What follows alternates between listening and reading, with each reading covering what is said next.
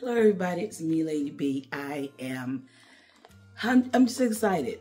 I'm excited about what God is doing in my life. I'm excited about what God is doing in the lives of so many people that I know. I'm just, a lot of times when we talk about what God is doing, we are referring to material things, but I'm just excited that the people that God has allowed me to minister to, not even just the local people that I'm physically ministering to, but even by way of this YouTube channel, the people that are being blessed and that are subscribing. I'm just so humbled and I am so blessed, and I'm just so grateful to the Lord that He would choose me. And I am grateful to the Lord that you would choose me, that you would give me a few minutes of your time. I want to thank you for every comment, for every subscriber. Thank you for sharing. Thank you for liking. I appreciate you so much. I believe that we are living in, I heard Bishop Iona Locke say one time, the last of the last days. And I would like to invite you to join me. I'm going to start a teaching on answering that question. Are we in the end times? Are we in the last days? And I'm going to start that on tomorrow. The first recording is going to be at 4 o'clock. So I would like to invite you to come and join me in that. But I have just made up my mind. It's like God has put fire in my feet to do what God has called me to do. And I know that I am called to teach and exhort and to preach the word of God. And I must do what God says. And my whole purpose is to motivate you, to encourage you to go and do what God has called you to do, because time is winding up. And so the Lord impressed upon my heart to start reading through the Bible again. And so I started doing that, and so many thoughts came to me. So I want to take the opportunity every once in a while to share some of the things that I feel like the Lord gave me. So today I want to share out of the book of Judges, and we're going to start at verse 1 of chapter 3.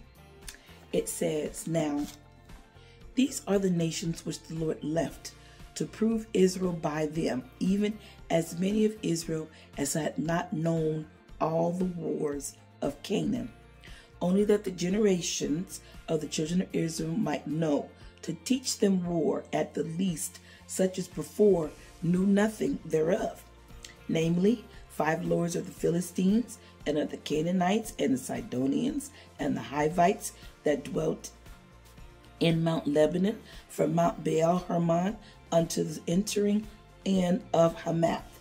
And they were to prove Israel by them, to know whether they would hearken unto the commandments of the Lord, which He commanded their fathers by the hand of Moses. And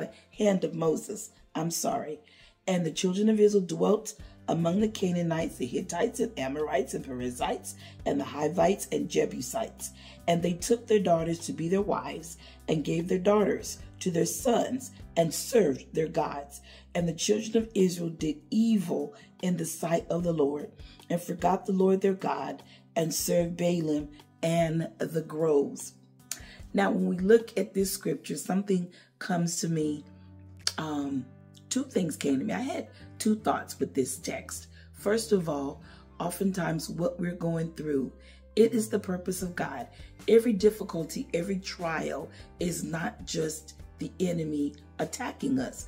Sometimes it's God allowing the enemy to attack us, or God allowing difficulty to come because He's striving. His goal is to mature us, to develop us.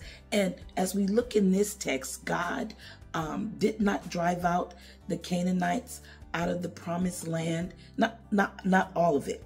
And He did that because the younger generation, they didn't know war, and they had to learn how to fight. And so God is allowing things to come into our lives because His goal is to mature us, to stretch us, to strengthen us, to train us, to prepare us. And oftentimes we don't like that. We don't want to be prepared. We don't want hard times. We don't want difficulties. We don't want challenges. We want everything to be sweet and good and easy and nice and conforming and whatever it is. And that's not how it goes. And look at what the young people did. And this was the younger generation.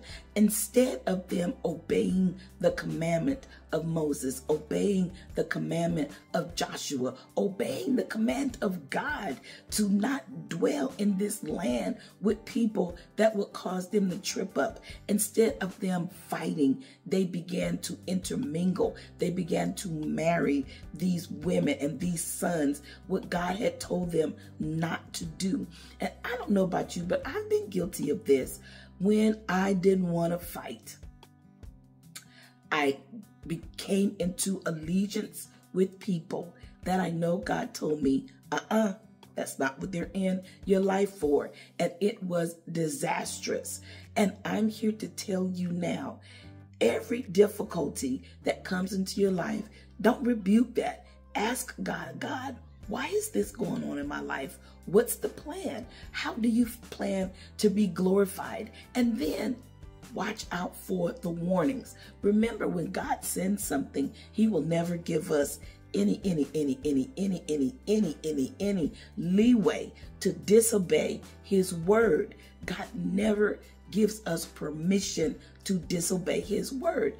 I was in a women's ministry, and two of the ladies were saying that God led them to marry their husbands who were not saved. And I said to them, but the Bible says we're not supposed to be unequally yoked. And they said, I know what the Bible said, but I also know what God told me. Well, needless to say, things did not end well for them. And here we are with the children of Israel, this younger generation that even though they may not have gone to war, they had seen their fathers and their grandfathers fight, and they had seen the miracles of God. And yet, when it was their turn to stand up and to fight and to defend and to take possession, they chose to conform. They chose to be a part. They chose to marry. And I want to challenge you in this time that we're living in. This is a very difficult time for believers because less and less, how do I want to say this? It is becoming unpopular to be a Christian. It is becoming unpopular to read your Bible in public and to share the gospel. It's becoming very unpopular, and our nation is less and less what you would consider a Christian nation. And so, but God is saying to us, I'm allowing this to teach you how to fight because you haven't been fighting in the past. Let's be honest. We've been sitting back complaining and whining and all those things. And I'm generalizing. I'm not saying all of us have done that, but many of us have been guilty of that. And so God is saying, I'm turning up the fire a little bit because you're too comfortable, right? Or maybe turning down the temperature a little bit. Let it be cold. Let it be chilly because you're too comfortable. But at the end of the day, God wants us to be warriors. He wants us to fight. And the fight is not so we can say, I got this and I got this house and I got this car. No, the fight is for us to bear fruit. The fight is so that we can win as many souls as we can before Jesus comes back. But what we don't want to do, because I believe that what God has assigned to us, that's our promised land. And God is going to give us the harvest of that land. It could just be one person. Your land could just be one person. Your land might be a church where you're the pastor and you have 3 faithful, solidly saved people. Then that's your harvest. But what happens?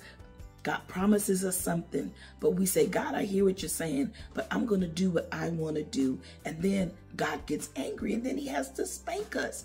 And some of these things that we're going through is because God has had to discipline us because we have been stubborn and disobedient. And so I just want to challenge us on today.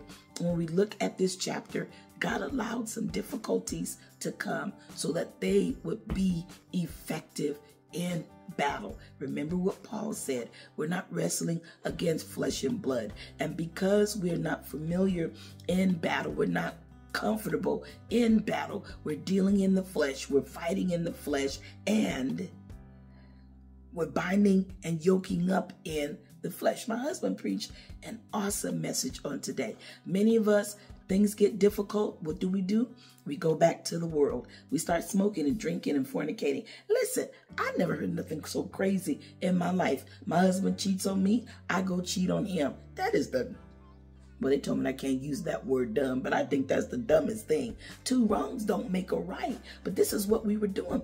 Instead of Israel fighting the enemy to take what was promised to them, they became one with them. And listen, people of God, if we're going to be overcomers, if we're going to be victorious, we cannot be one with the world. We cannot follow the enemy and then expect the blessings of God. When we violate the laws of God, as we see in the scripture, God will be angry with us. And I know people nowadays don't want to teach about God being a God of justice. They just want to talk about law, love, and peace. And, you know, Jesus came to forgive us our sin. No, God is also God of holiness. And he's a just God. And when we violate his commandments, he will deal with us accordingly. So I'm done. I want to encourage you. I want to encourage you.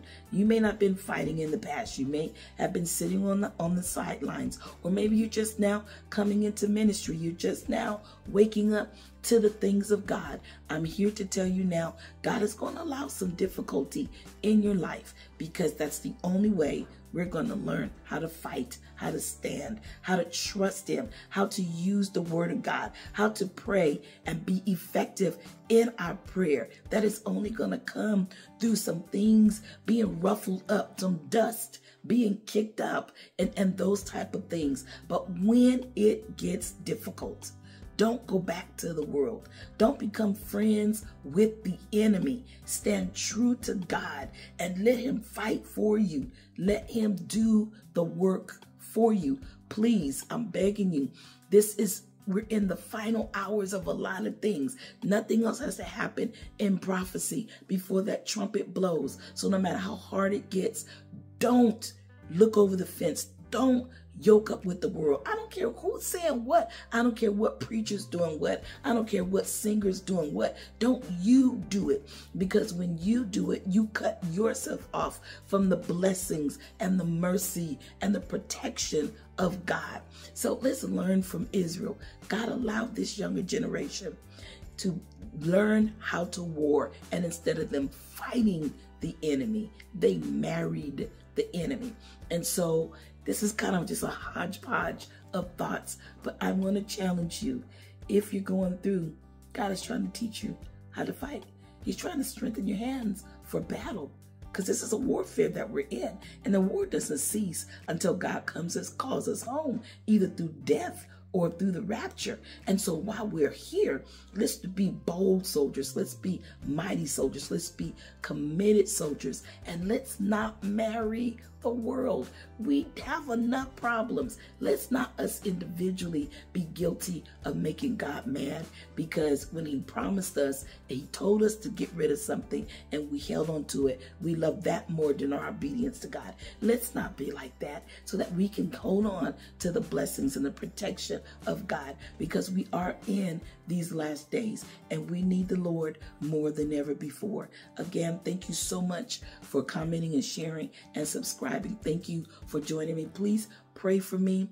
I really appreciate the comments. They don't even have to be positive. I don't care what you say, because iron sharpens iron.